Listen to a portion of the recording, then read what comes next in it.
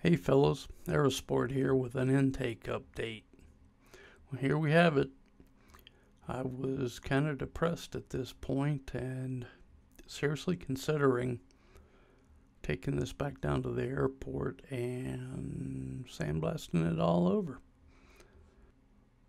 I had worked and worked and worked and worked, and it just wasn't really improving.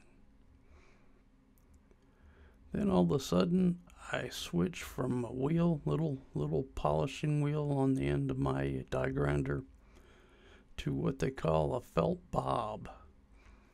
I put my compound on this bob, and lo and behold, it brought the shine out.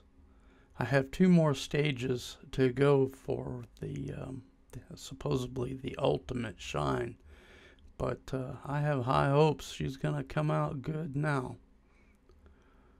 Like I say, that's only 20 minutes difference between the first half of this video and here. Well, that's about it. See you later.